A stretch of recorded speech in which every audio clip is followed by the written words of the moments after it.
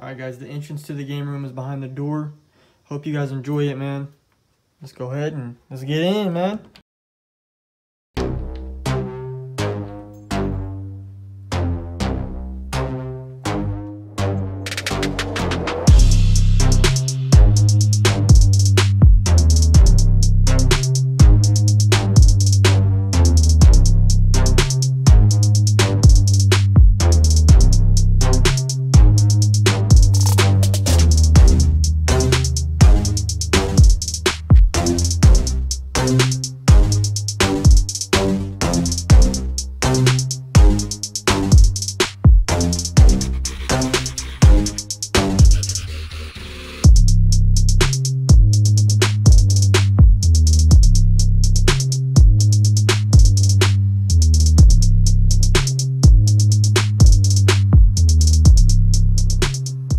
So this is my game room.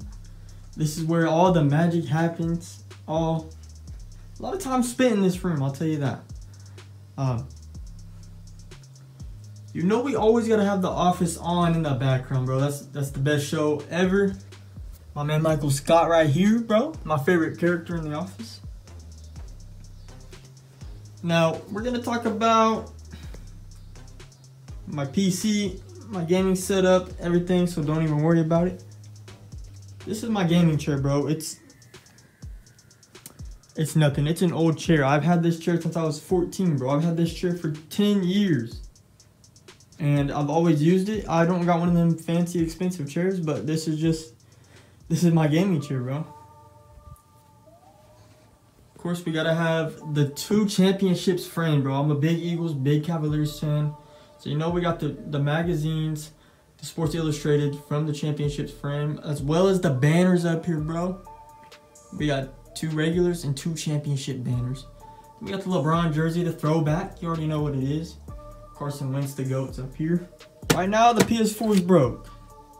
So we're going to have to wait to send that into Sony to get that hooked up.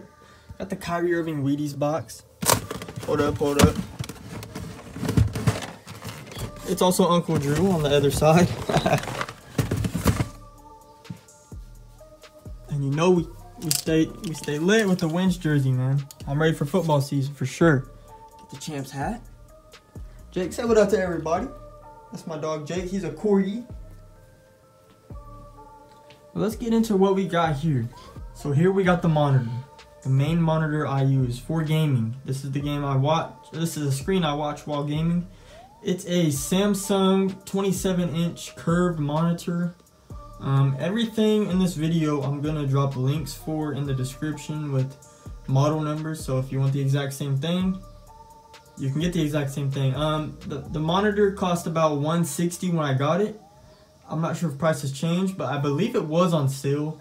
I think regular $180, so $20 difference from when I got it, but still, I mean, it does real good. I love the monitor. And then, since the monitor don't come with its own speakers, we have the Logitech. I think they're just PC speakers. They're not. It's nothing fancy. They get the job done. I never really use them, mainly because I'm always wearing a headset. But so if you get this monitor, you're gonna have to buy a set of speakers because they don't come with speakers on it. And up here, I got my. It's a 32-inch Vizio Smart TV. It's not needed at all. I got a real good deal on it. I don't even know how much they are new. I bought it from a friend for 20 bucks. And I just use it to have stuff like this on in the background. The Office, Parks and Rec, or streams, other streamers. It's a multi-use TV, bro. I can do anything I want on it, really. At the time of this video, we're at 884 subscribers. So if you guys see this, bro, hit the subscribe button. Help a guy out.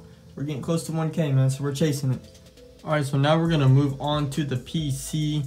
I know you guys are wondering about specs, so let's just get right into the specs here. It's a Lenovo IdeaCenter. Center. The processor's a Intel Core, I think it's a quad-core processor i5, which is the minimum requirements for the Elgato, which is the game capturing device, as many of you probably already know. The PC, it does really well for me. I had an i3 before this, and I used the Elgato on it, which I could still record videos, but using the stream command features on the Elgato, it kind of slowed the computer down. So this computer does well.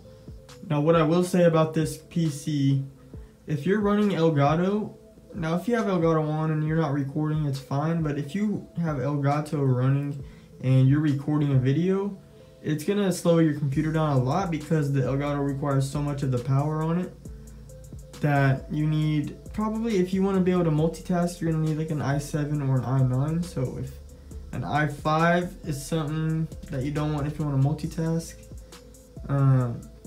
I'll tell you, if you export a video on this, you will not be able to do nothing else on the PC. It's gonna be so slow to do it, and it's just not gonna be worth putting all the pressure on your PC. So if you export, you just gotta let it export and do its thing. But for me, it works really well. I use Photoshop. Everything works fine if you're using it separately. Multitasking, probably not the right PC for you. But other than that, I mean, the PC runs pretty well for me. Now this is a budget build, so that's why it's a budget computer. The PC cost me about $650. It was on sale for $650. Original price I think was $850 or maybe $800. Just like the Samsung monitor, this HP monitor that I bought does not come with speakers, so you're gonna have to buy your own speakers to hook up to this PC. That way you can hear sounds. Here's a lot of the apps that I run on it: Photoshop, the Elgato, my video editing program, internet, which is Google Chrome. Everything seems to run real well on it. I really like the PC, and it's definitely better than the i3 I had. Alright, the main part of this setup is behind the monitor. The Elgato HD60S, which is what helped me capture the gameplay. As you can see on your screen, this is the Elgato program. This is how I capture all my gameplay and stuff like that. You can add your face cam. What's up, guys? I guess you can't really see. Let me do this. What's up? Now y'all can see me, bro. That's how you capture gameplay. Whatever's on your Xbox screen will be put onto this screen pretty much. The Elgato runs you about $200, and it's one of the best ones you can get. So I really like that one. So you'll definitely need the Elgato to be able to record your gameplay the way you want. And last, we'll talk about the mic I used. It's a Samsung Go mic, not Samsung. Not that. It's a Samsung. Can't even find it. Okay, there it is. The mic does alright. I think I do want to purchase another mic at some point. This is more for like portable use, maybe for like podcasts and stuff like that. But the mic does alright for me so far. This stand actually came with my webcam, but my webcam is right here underneath my monitor, which is a Logitech. It's full HD 1080p. It's a decent webcam. I mean, I don't really use it much, but I do. I don't know how to explain that, but I mean, everything seems to work pretty fine and run well on it.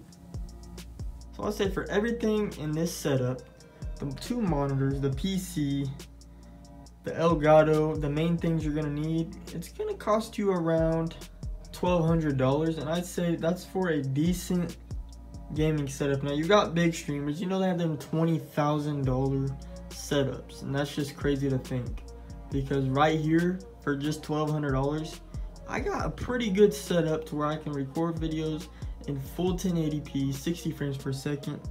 I can add face cams, I can stream, I can do a lot of things. Now, they do need those big PCs because they run a lot of apps at the same time. Me, I don't run that many apps at the same time. So this build, this PC, this streaming build, it works for me. It really does. So hopefully you guys like this video, man.